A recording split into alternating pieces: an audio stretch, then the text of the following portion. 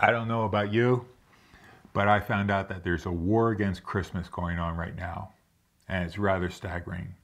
It's being launched by these long leotard-clad ballet dancers because with COVID, all of their venues for live performances have been closed down. So they're going online and they're squeezing the airspace out of channels like mine that focus on biblical interpretation. We just can't tolerate this any longer. So remember, friends don't let friends watch virtual ballet.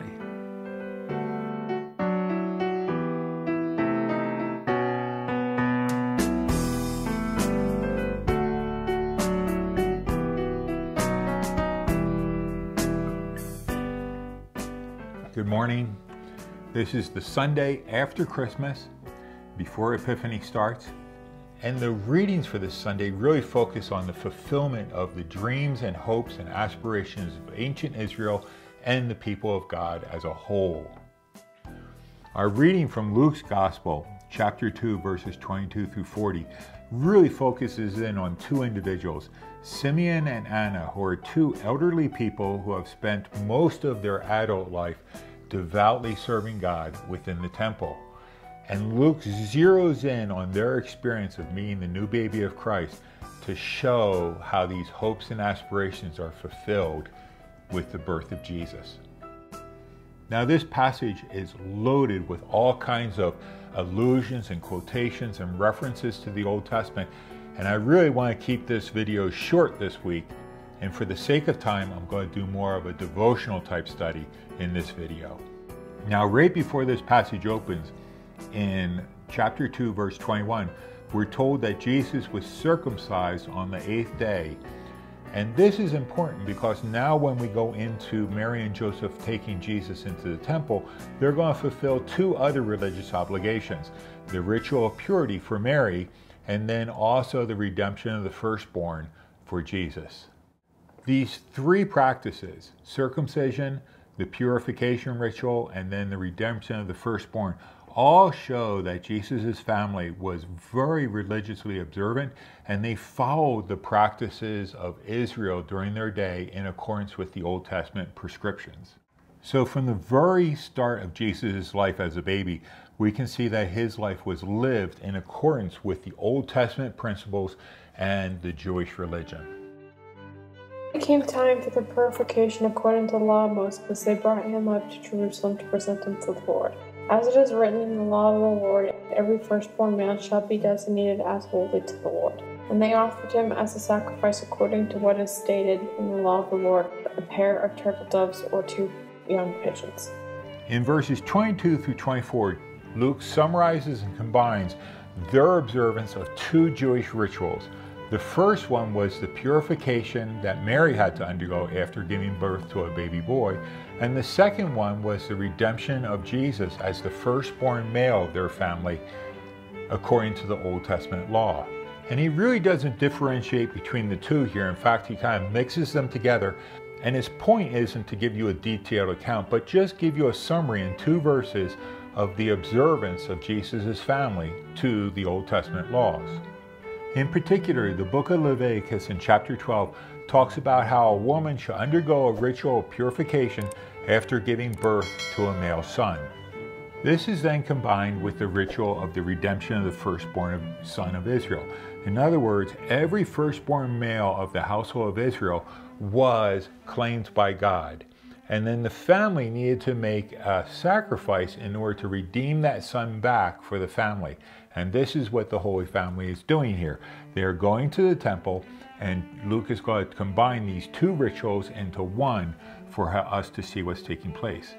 The fact that Luke mentions that they present two turtle doves shows us two things.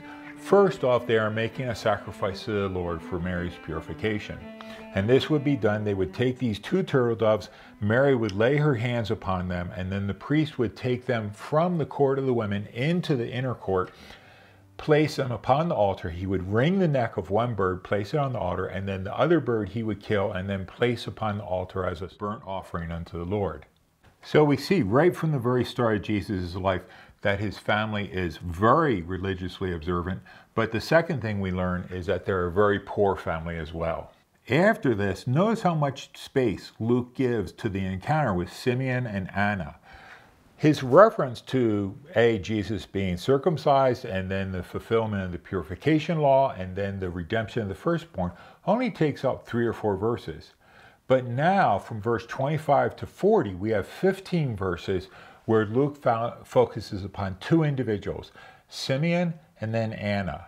So let's take a look at Simeon's encounter with the baby Jesus, starting in verse 25. Now there was a man in Jerusalem whose name was Simeon. This man was righteous and devout, looking forward to the consolation of Israel, and the Holy Spirit rested on him.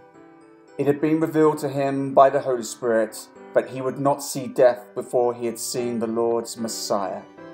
Guided by the Spirit, Simeon came into the temple, and when the parents brought in the child Jesus to do for him what was customary under the law, Simeon took him in his arms and praised God, saying, Master, now you are dismissing your servant in peace, according to your word. For my eyes have seen your salvation, which you had prepared in the presence of all peoples, a light for revelation to the Gentiles, and for glory to your people Israel.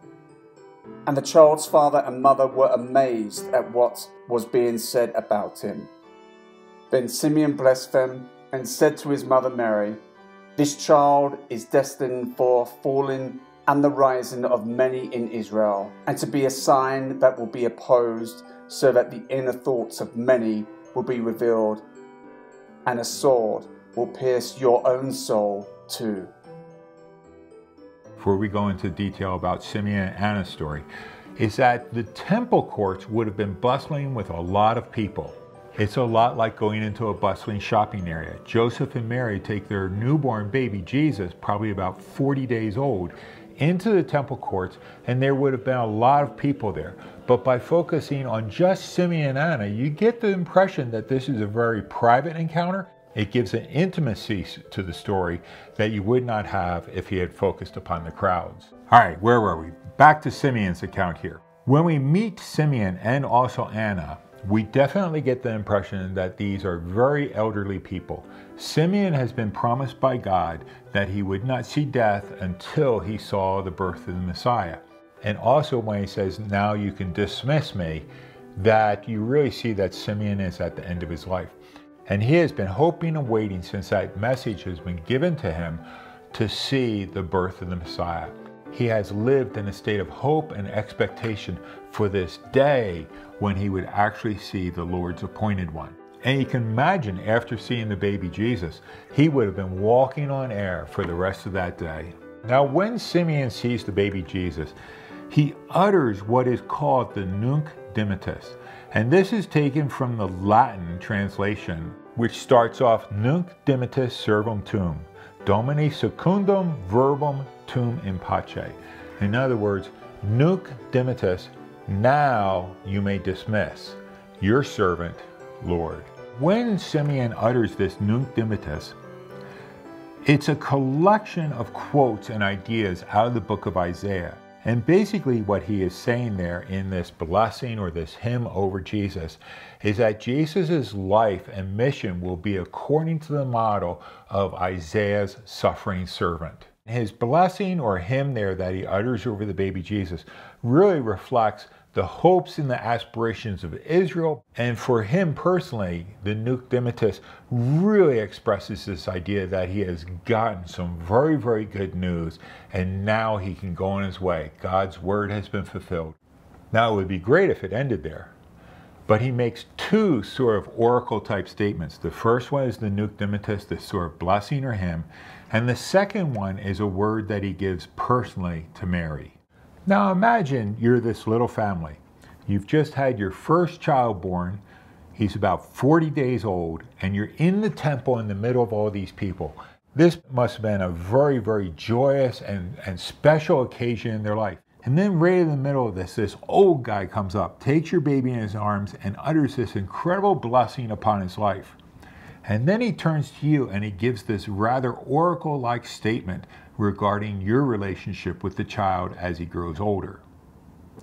The first thing he says is that this child is appointed for the rise and the fall of many. His statement here really echoes Mary's Magnificat in chapter 1, starting with verse 36. And in that she says that the Lord has pulled down the mighty from their thrones and exalted the humble. He has met the needs of those who are hungry, but the rich he has sent away. In the same way, there's an overthrowing and an upheaval of social values here as well. In a similar way, when Simeon says that this child is destined to be the rising and the fall of many, it's reflecting this idea of the reversal of social expectations and values that occurs within Jesus' life, death, and ministry. But it gets a lot more personal than that. He turns to Mary and he says that he will be a sword that will pierce your heart. Now imagine, you're a young mother, you've had a baby now for what, 6 weeks? And you've got this old guy saying that this child here is going to be a sword that will pierce your heart. The price that Mary is going to pay, not only in the birth of Jesus, but also them raising him and then watching him die upon the cross, is rather staggering. And it's one of these things that the Protestant churches really don't give enough emphasis to, and could learn something from our Roman Catholic brothers regarding the role of Mary in salvation. Imagine being a young family and then having somebody make this phenomenal sort of blessing hymn over your child, but then turning to you and uttering this oracle that tells you about the price you're going to have to pay in raising and watching your child grow. Then we meet Anna.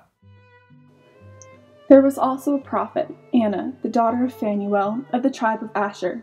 She was of great age, having lived with her husband 7 years after her marriage. Then, as a widow to the age of 84. She never left the temple but worshipped there with fasting and prayer night and day. At that moment she came and began to praise God and to speak about the child to all who were looking for the redemption of Jerusalem. When they had finished everything required by the law of the Lord, they returned to Galilee, to their own town of Nazareth. The child grew and became strong, filled with wisdom, and the favor of God was upon him. Now notice how Luke is balancing a male and a female figure here. If we go back to chapter 1, we have the appearance of the angel to Zechariah in the temple, and then the second appearance is to Mary. The same thing here. First we have Simeon, and then we have Anna. And Luke does this back and forth throughout his gospel, and we also see some parallels with that within the book of Acts as well. Now we're told a couple things about Anna. Just like with Simeon, she's advanced in age as well. She's probably close to 100 years old because she lived with her husband for 7 years, and now she's 84 years old.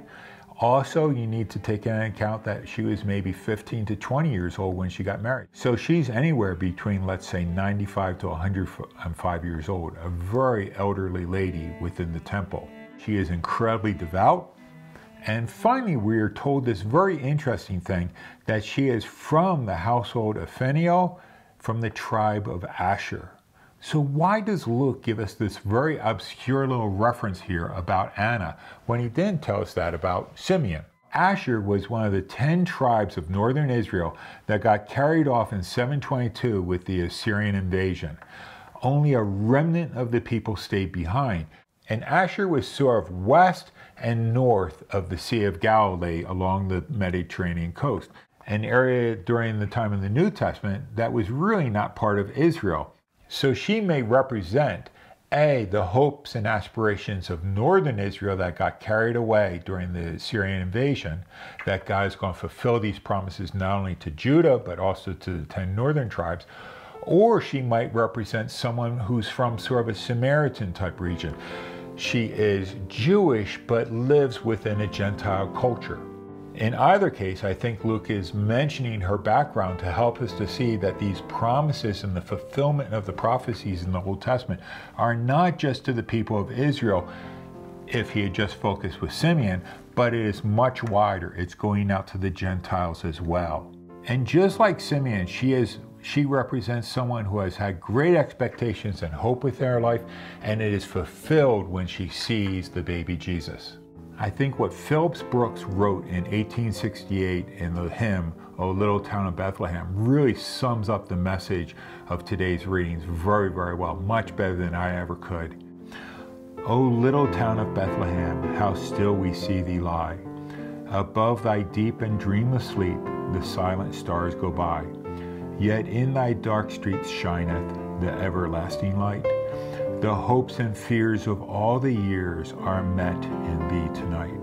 The hopes and fears of all the years are met in thee tonight, I think really summarizes the experience of Simeon and Anna in the temple, and then gives Mary and Joseph a great deal to think about as they walk out of the temple regarding their son's life and upbringing.